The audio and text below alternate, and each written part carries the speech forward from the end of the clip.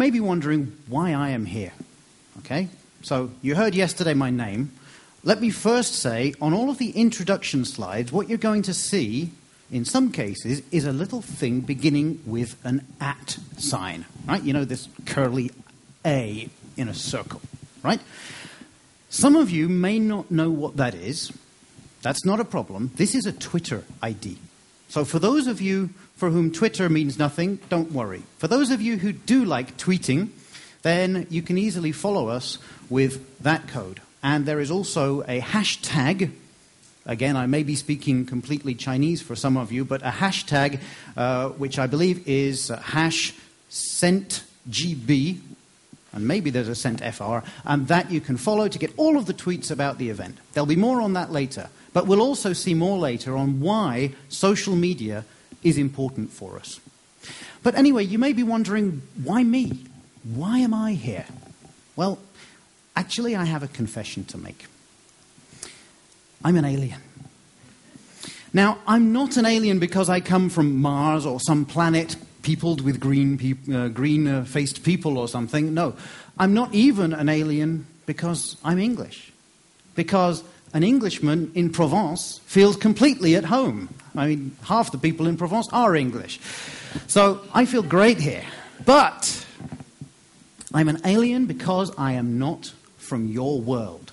I am not from the beauty world. I am not from the cosmetics or perfume industry. So what do I do?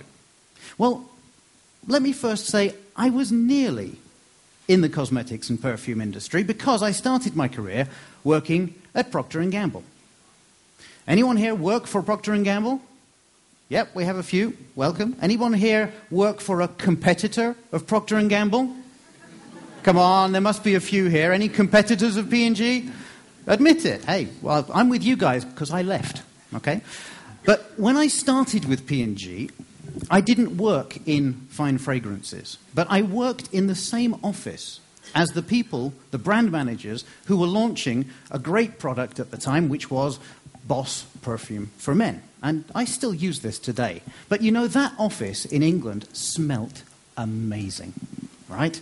They even put the perfume in the toilet, so it was really great. I loved that. Then I moved to Belgium, as you do, and I was in charge of all of the IT infrastructure for a number of offices and plants. Now, one of those plants made washing powder, so I got a slightly different perfume. Not quite as nice, but still okay.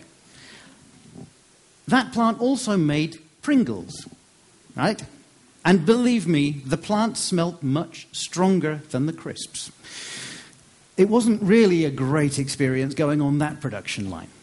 And then they put me in charge of a new plant in Coevorden in the Netherlands, and that plant made dog food. And you could smell that one from miles around. You knew when you were getting close to Coevorden because you were driving up the motorway and you saw the cows in the field with a clothes peg on their nose. That's how bad it was. So I had gone from this beautiful perfume to the smell of dog food. And I kind of thought, if this gets any worse, I have to get out. So I left P&G. And after a few years, also at Hewlett-Packard, where I did some selling of IT services, I decided I needed to do something different, right? I had dedicated my life at that time to making a positive contribution to collective intelligence. But I couldn't do it in the job I was in. And I found an area where my passion and what people told me were my talents coincided. And that was helping people to express their ideas and training people and inspiring people. So, you know when you go to a conference, right? So you're all here at this great congress and you get that amazing question when you meet people. What do you do? And you tell them the company you work for and your job title, right?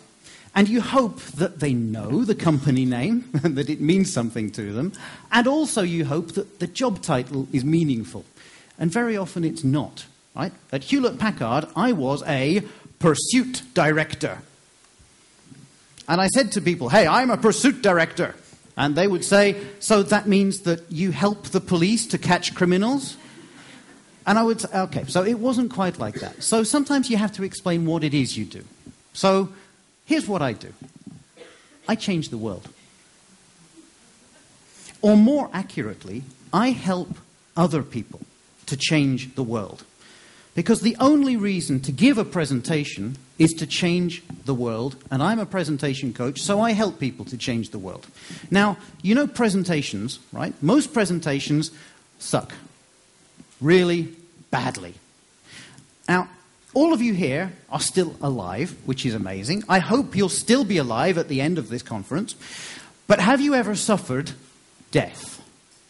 Not just any kind of death, but a horrible kind of death. This is death by PowerPoint.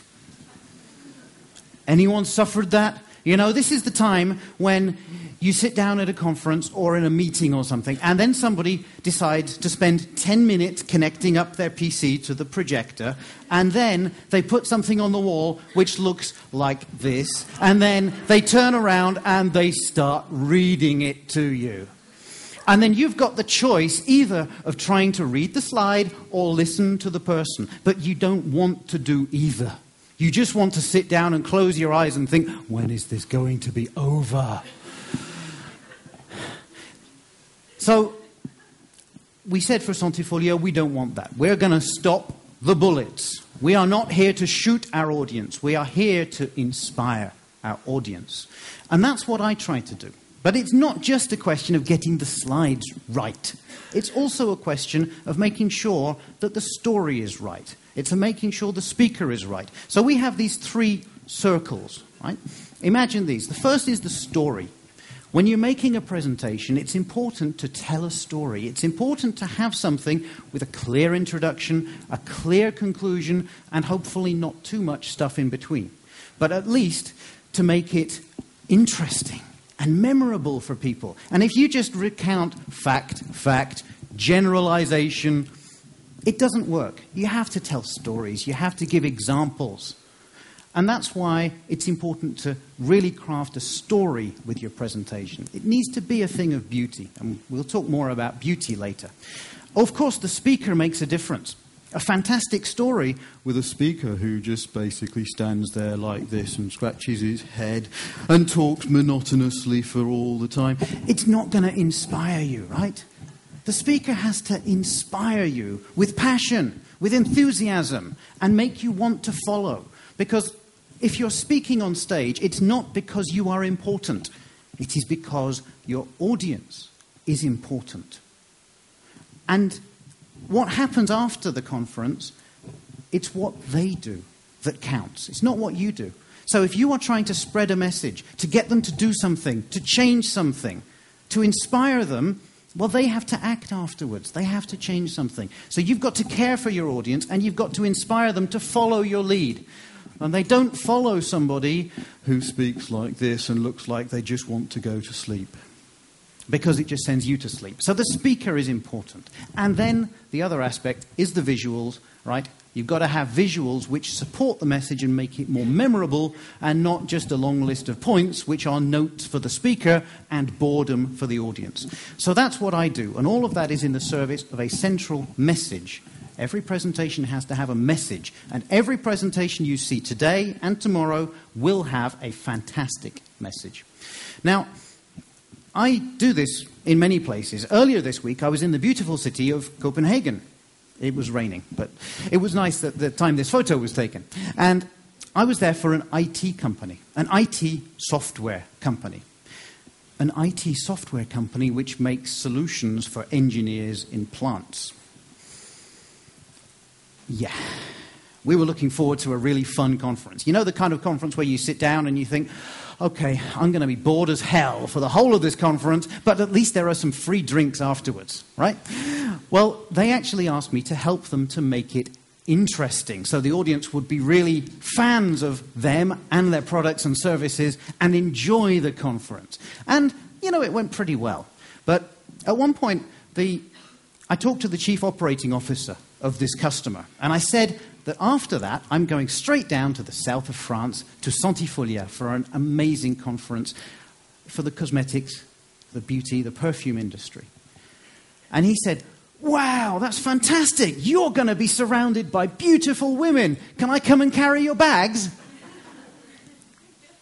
Well, I can understand why he'd be jealous, because his usual customer looks more like this.